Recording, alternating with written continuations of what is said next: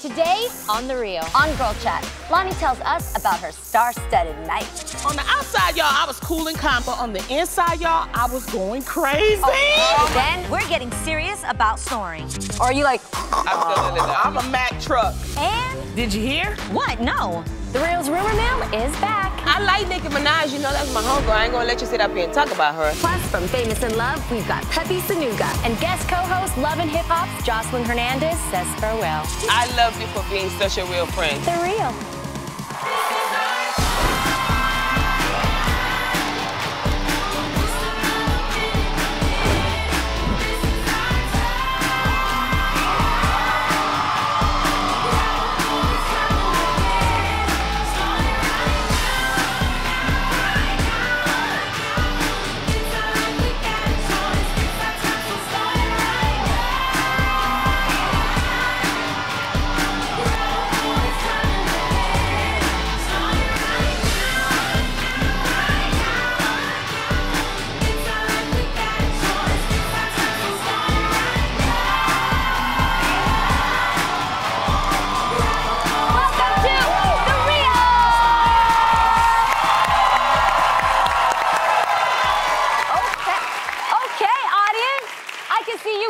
For some girl chat, yes? Yes. They're lit today. That's what they came here for. Yes, I love you guys. All right, here's one thing though. As you can see, our girl Tam Tam isn't here today. You guys, she's not feeling well. But I know we're gonna miss you, Tam. Get better. But someone who is here is our guest co-host, television producer, entertainer, and personality is Joseline Hernandez. In a bob that I really love, too. I love this it, is too. my favorite of your hairdos. Yeah, Thank you. I like it. Yeah. I'm just saying, like, we look so good together sitting up here, like...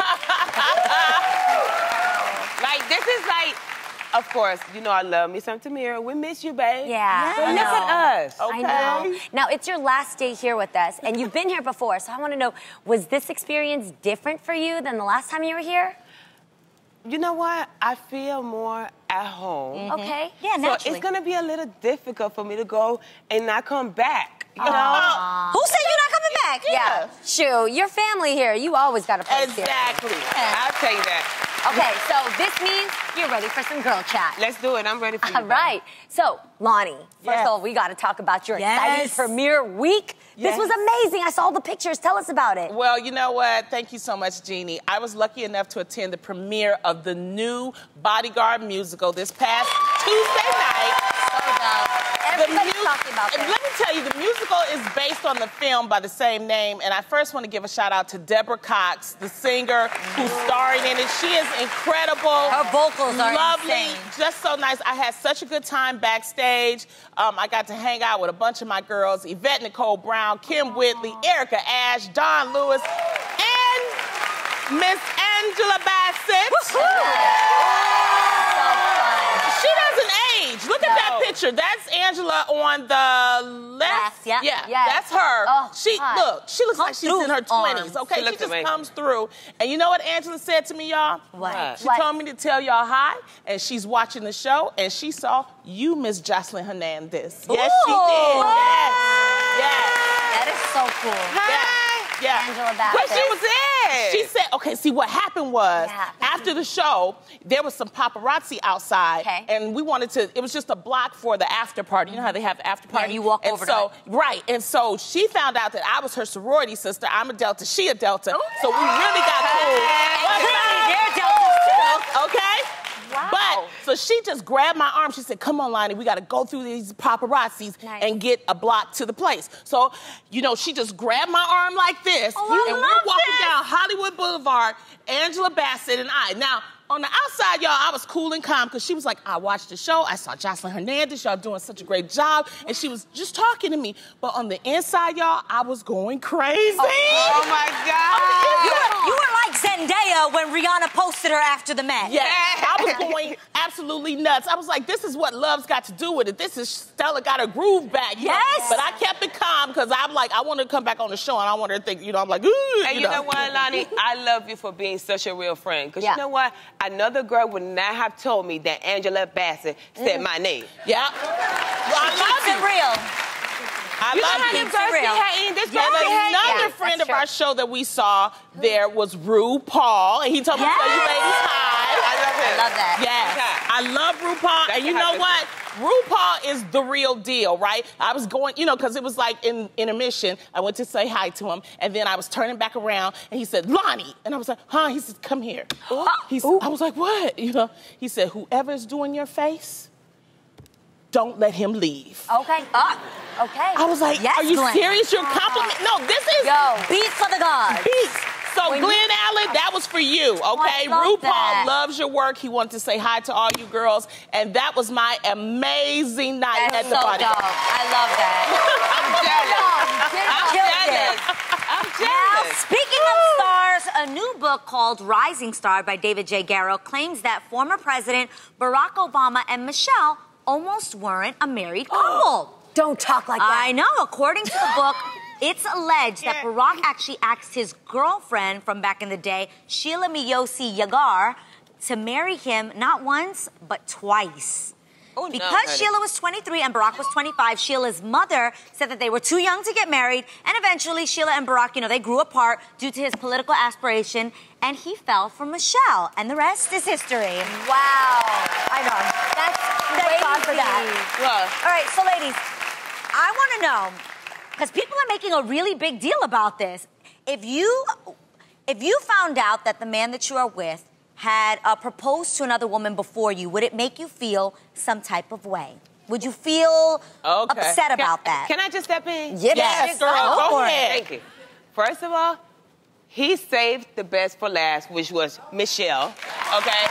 And second of all, he wouldn't even look good with that lady. That lady looked like a grandmama. Oh, my God. Let's not kill what the lady looked like. I'm trying to understand why they're making a big deal out of this. I mean, he's a man. He was going to date other people before that. He wasn't 3 years old when he met her. He had probably had girlfriends before. Yeah. In fact, it's not a big deal at all. I don't think it's a big deal because, of course, we know Mr. Barack Obama has some game. He's got going on. He's a good-looking man. But you got to admit, you know she regrets saying no. Now, that's the story. The story isn't, oh, my God, he actually asked someone else to marry him. Like, people have lives before you meet them. I'm just going to tell you something, Lonnie. What? The one that regrets is Barack Obama for asking that lady to marry him. He almost messed up. What? Yeah. He almost messed up if you really think about it. He's like this. But this is... You got me, God. But this is what I believe in faith, because he asked her twice, okay? He asked her twice. She said no. And then they grew apart. So really, it's really not her mistake. Who is it this was the woman? fact that, because she still has a life. She still has a life. She's doing good. You can say what you want to say, but she still has a life. It just was not meant to be. That's all it is. Destiny. I believe in it. God has a plan and a purpose for your life. Now another one. Wait. Here we go. Messy.com. I know. Wait. Have What you you ever, straight up, have you ever really wanted to be with somebody? Like, when you're young, you're like, oh, my God, that's the man I would want to marry. He's everything to me. Like, this is the dude. And then maybe he dumps you, or he breaks up with you, breaks your heart in some type of way. You move on in life. And then his picture comes up on Facebook 10 years later, and he looks terrible. Okay. Yes. And you're like, thank you, God, for looking out. He was not the one. When you look back, you're like, yo, that didn't work out for a reason. I absolutely let me tell you, that happened His to plan me. is better than yours. One of my college boyfriends, because I don't want to, one of my college boyfriends, right, just put it like that. And he ended up marrying somebody else. He got married, and I ended up doing my thing. He came back, we got in touch with each other. He was a drug addict. Oh. Yeah. So, see, you can sit back and think that destiny is not on your side, okay? It is on your side. And the thing is that he's not on drugs anymore. He got off of it. But can you imagine if he would have been with me? I wouldn't be where I am today. So sometimes you got to listen to destiny. Joseline, would you feel some type of way if your man was engaged to somebody before you? Has he been? You put me on the spot. Who, my baby daddy? Yeah. Child. What? Has he been engaged before? Has he been married? By the way. Every time he gets with a girl, he's engaged. a lot of guys, they want to play with you and they want to carry you and they want to, oh, you know, I love you, you know, let's fake get engaged for, you know, 3-4 years, and they never marry you. And they'll drag you along and drag you along and drag you along. Before you know it, you 50 and don't nobody want to marry you. Like, you wasting your time with that guy for 15, 20 years, you know. Wait a minute. And then you become Molly the maid.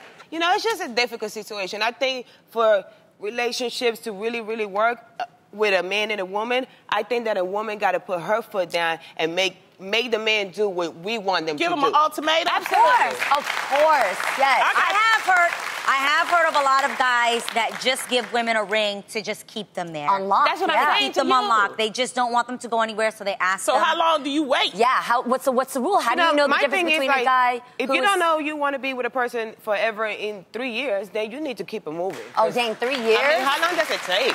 I almost say 2 years. And I really want to say 1 year. The time span probably gets a little shorter. Yeah. Like, I don't mind dating somebody for a bunch of years. That's not weird to me. But honestly, when I don't you're wanna do older, and if I was in the dating scene now, I'm not waiting 5 years for you to figure out if you like me or Hell not. no. Like, either you know it or you don't. Either you down, either I'm the one or I'm not. But don't waste my time. Absolutely. That's the thing. You know what? This whole story about Obama is like, this happened when he was like 25. That's so young. But see, this is what I keep trying to tell you youngsters, okay? Okay, what, Lonnie? When you in your 20s, you need to start making plans for your life, and that's what he was doing. Once he got 25, he kind of knew, because if you read his book, he was kind of like the hippy-dippy type of person. You know, he's kind of like you, Jeannie, right? You know what I mean? He was like, you know, but then he got himself together, and that's when he started getting really ambitious, and that's why he and this other woman kind of collided. When I tell y'all, 25 to 30, in my opinion, is the most important time, if you that age, to decide what you want to make plans for your life. I agree, I agree with that. And you know what I did not do good in that planning time.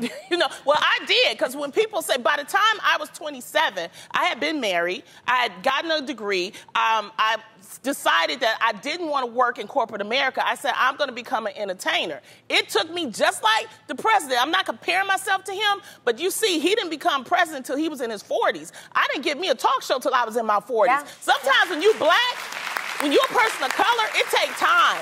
So he was knowing. You got to put in work and everything. But also, Lonnie, do you think that there's something that changes within you once you turn a certain age? Like, I think that magic number for women is 30. Absolutely. I It's got no definitely problem. 30. Because you 30. Yes. Oh, honey, I just turned 30 and I don't play no games. Like, See, you either that's going what to you feel get like. each other or you going to get out of my face. This is real, you guys. Okay, wait a minute. I want to hear, because you just turned 30. For me, for you, 30 was a huge turning point in my life. Do you feel like when you turned 30, you were like, okay, I got to get it together? And if so, what were the things that you were like, you got to get together?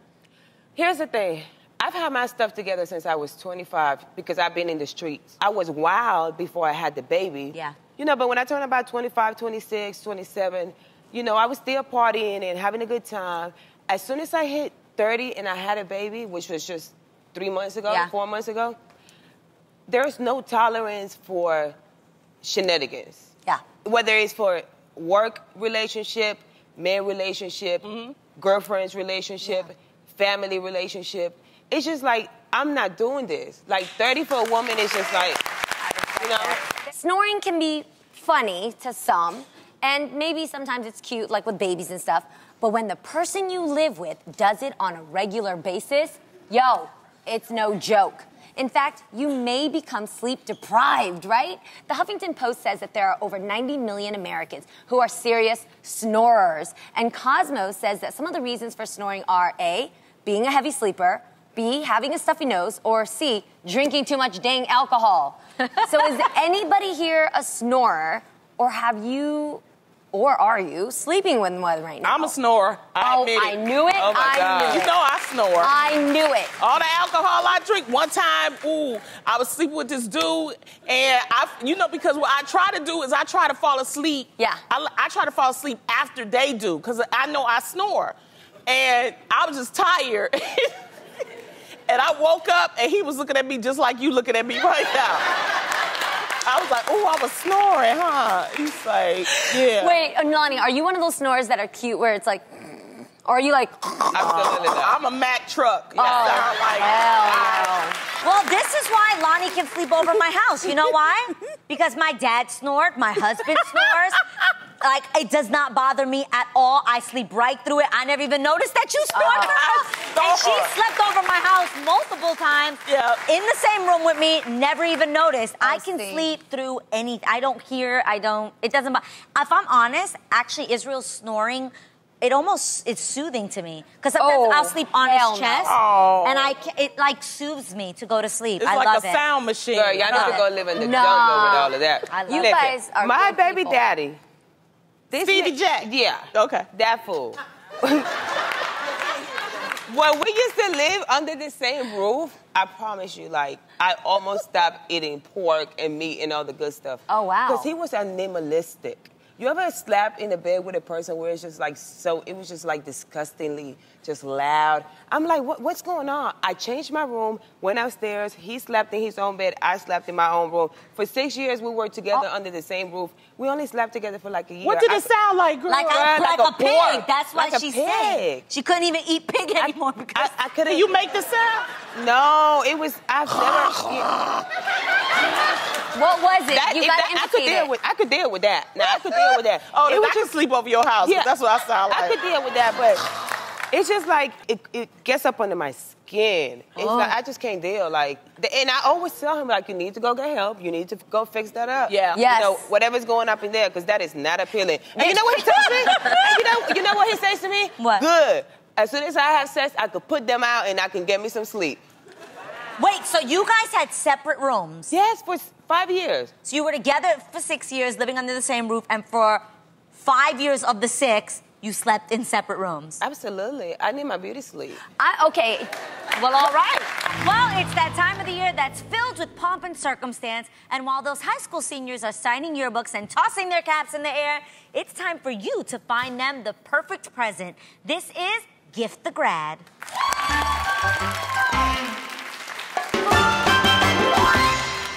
This is so exciting. I have 2 people in my family graduating this year. Okay, so I'm going to start with my gift first.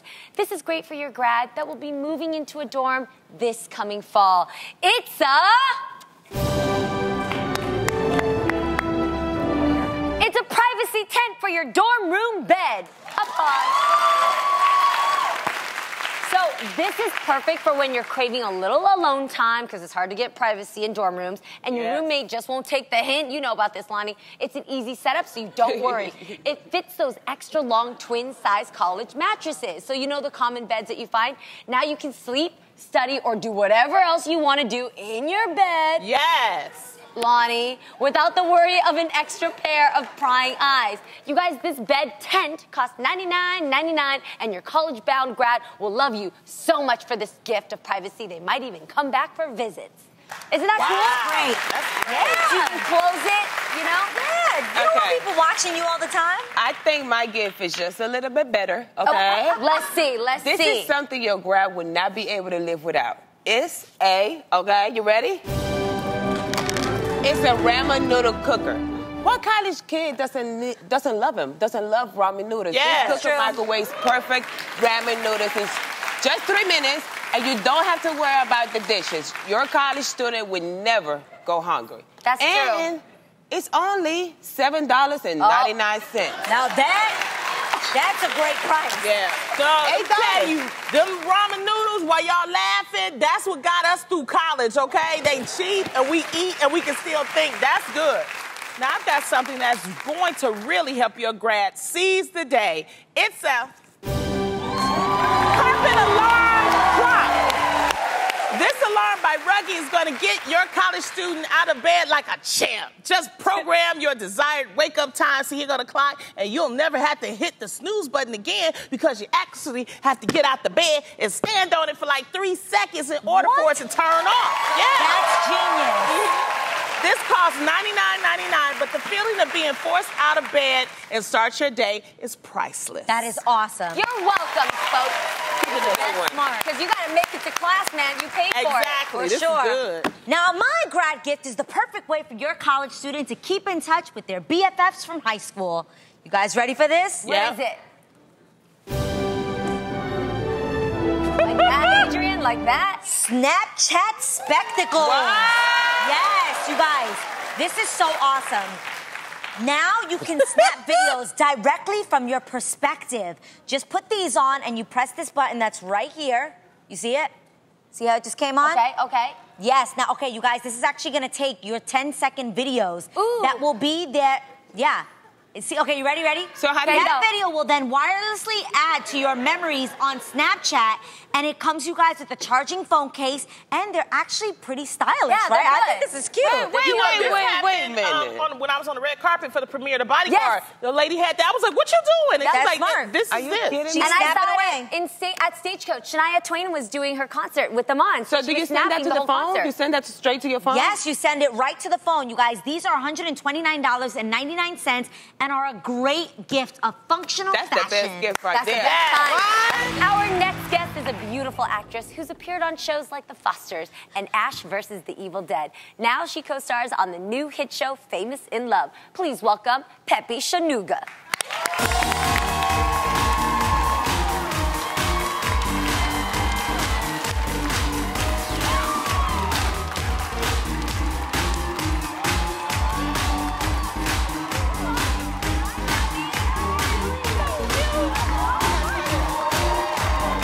You are so gorgeous. Yes. I'm like, she wasn't First of all, ready for the wait, I have stunningness to say, of you. all you guys are incredible, but Adrian, Oh, really? Cheetah Girls was my life. So thank you.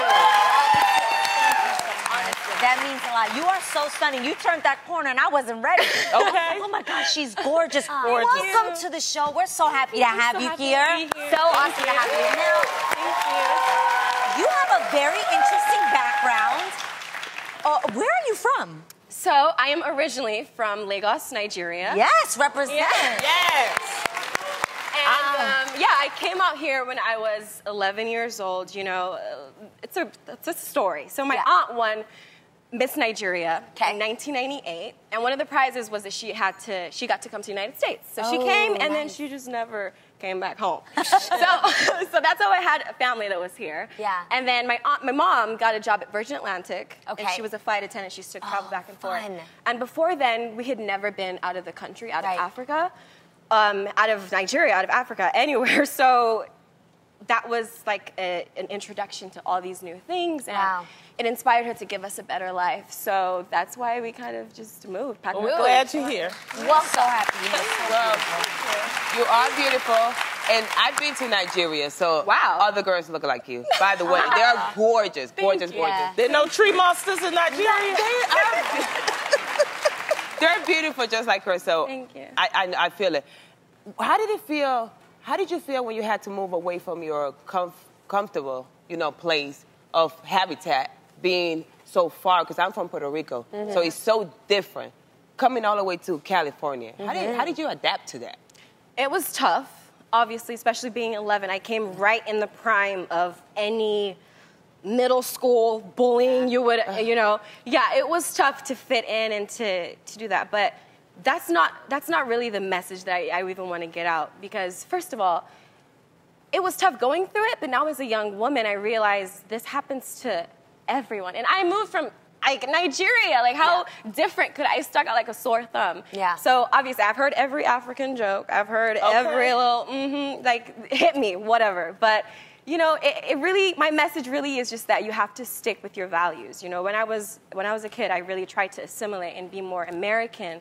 And I had my mom's friend who told me, you want to fit in so bad because you don't have anyone around you that reminds you of who you are. Everyone else is different from you. But when you grow older, all these things that you're trying to suppress about yourself, these are the things you're going to embrace. And that's really what happened. Now I've never been not proud of myself or my culture, but now it's I'm ready to hold that flag. That's right, girl. That's so dope. So dope. You grow into loving yourself. I love that. Now, on your show, Famous in Love, your character is a singer. Yes. Do you sing in real life? Yes and no, because I sing all the time. I'm most likely to burst out into song, but I don't sing for my career. That's not, acting is like my passion. That's something that I breathe, live and breathe it. But you can sing. I can sing. I sing on the show.